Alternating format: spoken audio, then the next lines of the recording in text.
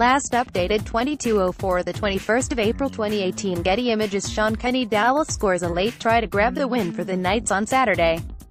Rugby League A 79th minute try to Shaun Kenny-Dowall has given Newcastle a stunning 22-20 comeback win over the Wests Tigers to move into the NRL top 8.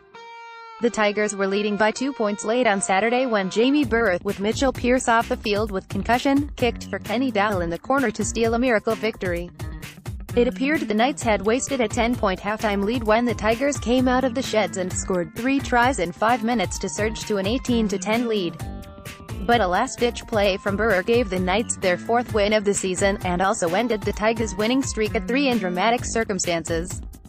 Redmore, *, Burgess powers Souths to win *, Manly skipper fined for clashes *, Manly prodigy demoted after bust-ups *, Cherry Evans faces sanctions after incidents *, Warriors can get better. Knights winger Ken Sio was an unlikely hero in front of the 10,082 crowd in Tamworth, finishing with his first career hat-trick to save the goal-kicking blemishes of star fullback Kalyn Ponga. Ponga's wayward kicking appeared to have cost them the 2 points after converting just 1 of 5 attempts before Kenny-Dowall's heroics. The win lifted Newcastle back into the top 8 on 4 wins. The Tigers missed an opportunity to join St George Illawarra and the Warriors at the top of the table and remained in 4th spot. Knights had the upper hand at halftime after a solid opening 40 minutes, beginning with Ponga's sublime cutout for Sio to draw first blood in the 21st minute. Knights forward Lachlan Fitzgibbon fumbled an opportunity not long after, but concussion tests for Jacob Little and Benji Marshall paved the way for more shots at the Tigers line.